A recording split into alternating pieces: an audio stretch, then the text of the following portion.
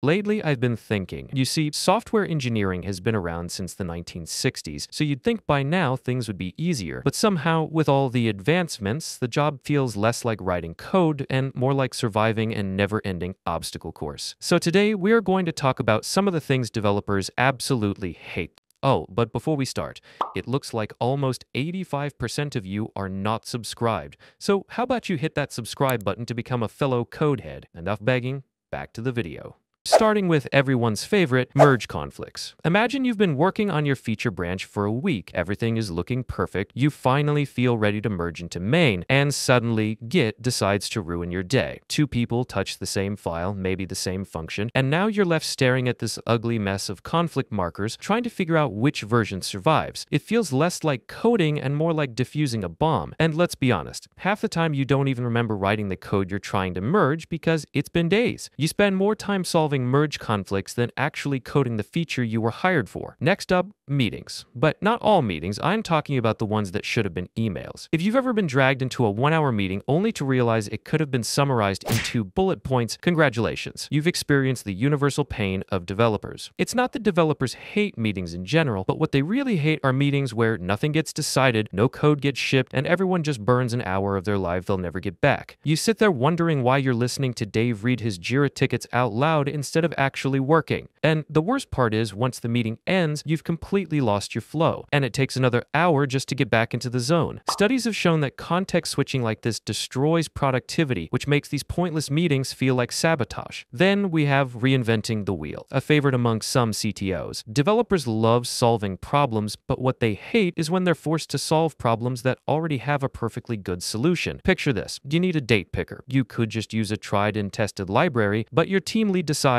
no, let's build our own from scratch. Suddenly, you're debugging leap years and time zones at 3 a.m. because apparently reinventing the wheel is fun. You really need to reevaluate your idea of fun, Joshua. We also have browser compatibility. Nothing makes developers question their career choices more than writing something that works perfectly in Chrome only to watch it break spectacularly in Internet Explorer. You thought your styling grid was working fine? Well, surprise, Safari decided to interpret it differently. Suddenly, I start feel like I'm babysitting browsers instead of building features. One browser refuses to render my Flexbox layout correctly, another one ignores half my properties, and don't even get me started on JavaScript APIs that magically don't exist in certain environments. Modern frameworks try to smooth this out, but they can't save you from the nightmare of a client calling and saying, it doesn't work on my laptop, only to find out they're still running Windows XP for some reason. And finally, the star of the show, authentication and authorization. This is the final boss of developer frustration. It's not just logging people in, it's password resets,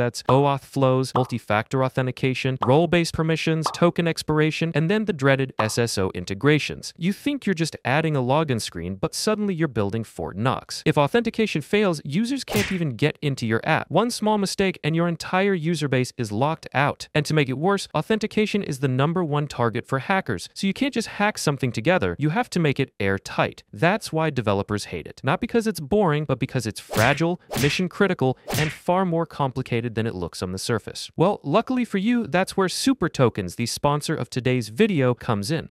SuperTokens is the open-source authentication solution that actually gives you full control. Unlike traditional providers that bounce users to a third-party redirect, SuperTokens integrates directly into your app's front-end and back-end. That means no vendor lock-in, no black box auth, and way more customization. You can tailor login flows, role-based access, or even passwordless authentication exactly the way your product needs. Security is built in by default, with session management and best practices handled out of the box, so you don't have to reinvent the wheel. Plus, SuperToken supports multiple languages and frameworks, with backend SDKs for Node, Go, and Python. Front-end SDKs for React and generic JavaScript, with ready-to-use examples for Angular, Vue, Svelte, and Solid. And even full-stack integrations for Next, Nuxt, Remix, and Astro. And the neat part, it's open source, so you own your user data and avoid the runaway costs of proprietary platforms. Whether you're building a SaaS app that needs multi-tenant support or just want a simple, secure login flow without compromise, SuperTokens is built for developers like you. Check out the link in the description to get started.